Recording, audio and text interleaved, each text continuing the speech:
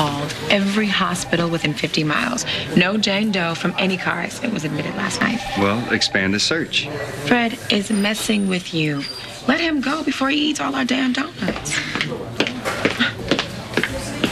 That's her. The lady driving the killer car. I saw you last night in your fancy car. You hit that girl. I didn't do anything. I didn't hit anybody. You drove off. Nobody got hit. Something happened. Okay, what happened? She's a hitter and a runner. Listen, everyone just calm down, take a deep breath, and let's figure this out. Enough now, please. I have to speak to Jesse. Right here. What's going on? Jesse, I need your help.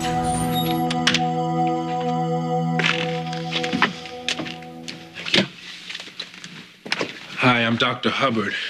I understand you've been Madison.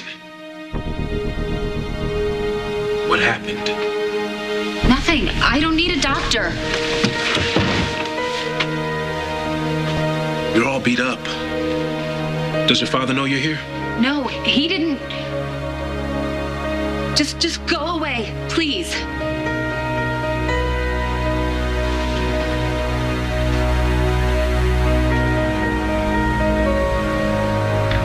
Your father.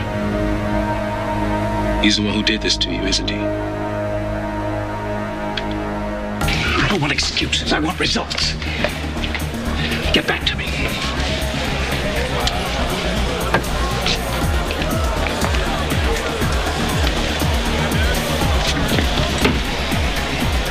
What are you doing here? Looking for my daughter. Can you help me? So your husband loves you, and he's confident that he can sway the jury in your favor. So am I. So Adam's testimony is our most powerful shot at winning this case. You're fired. I'm going to represent myself. Well, you know what they say. A lawyer who represents himself has a fool for a client. Well, better a fool than a lamb for the slaughter. So you're willing to go at this alone, take a gamble, with absolutely no legal training whatsoever just because you don't trust me? I wouldn't trust you if this were a parking ticket. Who do you trust? Or just put it right in there. There you go. Good job. Grandpa! Little Adam. Oh, big Adam. Oh, I didn't expect to see you here. Well, we decided to drop by, saw the Christmas tree, thought we'd get in the spirit of the season. Ah.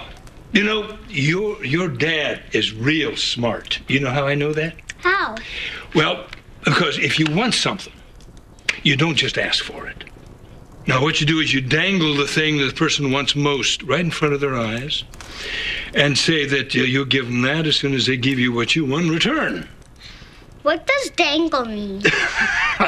Well, it means when you have a special Christmas wish that's so close to coming true.